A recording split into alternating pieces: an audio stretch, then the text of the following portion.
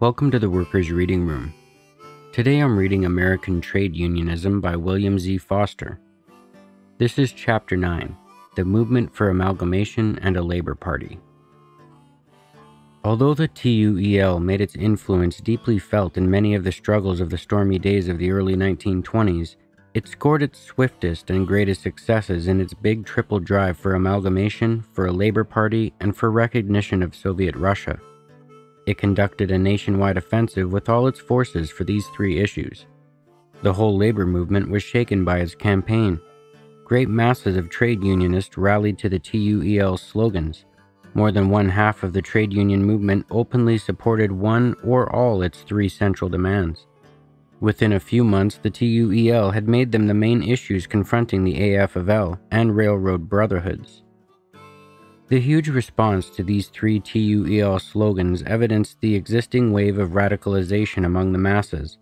The workers saw in industrial unionism through amalgamation the road to real unity and power, the way to organize the unorganized, and to stop the disastrous situation of one group of unions in an industry working while the rest were striking, which had proved so ruinous in the recent great railroad, building, printing, and other strikes, and which was the outstanding weakness of the packing house and steel campaigns. The workers saw in the Labor Party an effective answer, on the one hand, to the broken promises and strike-breaking troops, courts, and police of the government, and on the other, to the fatal nonpartisan political policy of the AFL leaders. And in their wide demand for the recognition of Soviet Russia, the workers expressed their natural proletarian solidarity with the new socialist republic. In the TUEL campaign as a whole, they saw the way opening to a more honest, powerful, and effective labor movement. The organized forces behind this big TUEL movement took the form of a broad united front of left-wingers and progressives. The Communist Party and the TUEL were driving left-wing forces, while the progressives, chiefly the Fitzpatrick-Nockels Farmer Labor Party group, cooperated sympathetically. It was essentially a continuation and growth of the combination that had carried through the packing house and steel campaigns.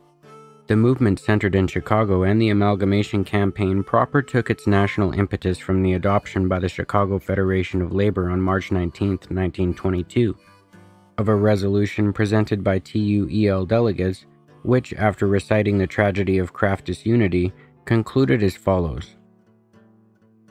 Resolve that we, the Chicago Federation of Labor, in regular meeting, call upon the American Federation of Labor to take the necessary action toward bringing about the required solidarity within the ranks of organized labor, and that, as a first start in this direction, the various international unions be called into conference for the purpose of arranging to amalgamate all the unions in the respective industries into single organizations, each of which shall cover one industry.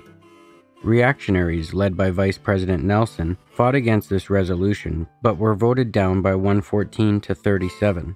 Then followed a big national TUEL sweep under the slogan, Amalgamation or Annihilation.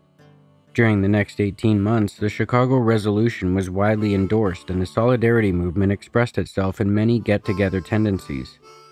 16 international unions, including the railway clerks, railway maintenance of way, iron molders, butcher workmen, typographical union, bakery workers, lithographers, brewery workers, amalgamated clothing workers, furriers, amalgamated food workers, bookbinders, metal polishers, firefighters, textile workers, and shoe workers voted outright for amalgamation, while the ladies' garment workers, railroad trainmen, railroad firemen, and several other internationals voted for federation or partial amalgamation.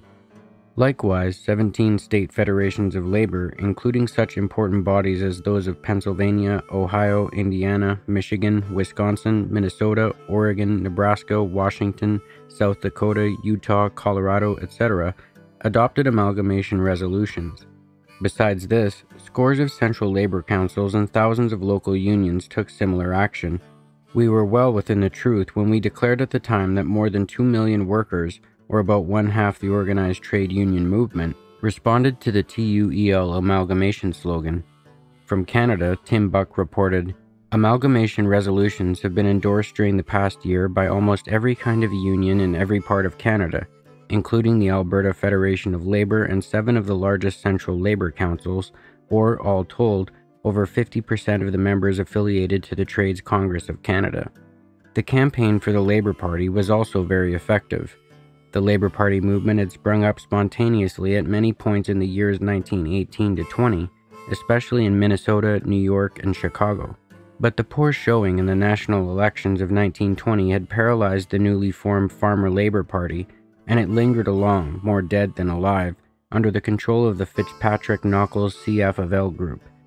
Then, in agreement with Fitzpatrick, the Workers' Party and the TUEL began to push the Labour Party issue. Result? An upsurge that was even more extensive than the Amalgamation movement. Many international unions, state federations of labor, central labor councils, and local unions voted for the Labour Party. During this campaign, the TUEL put out a national referendum to 35,000 local unions on the Labour Party question and received over 7,000 endorsements, and doubtless many more locals endorsed it without notifying us. The Labour Party movement culminated in the Chicago July 3, 1923 convention.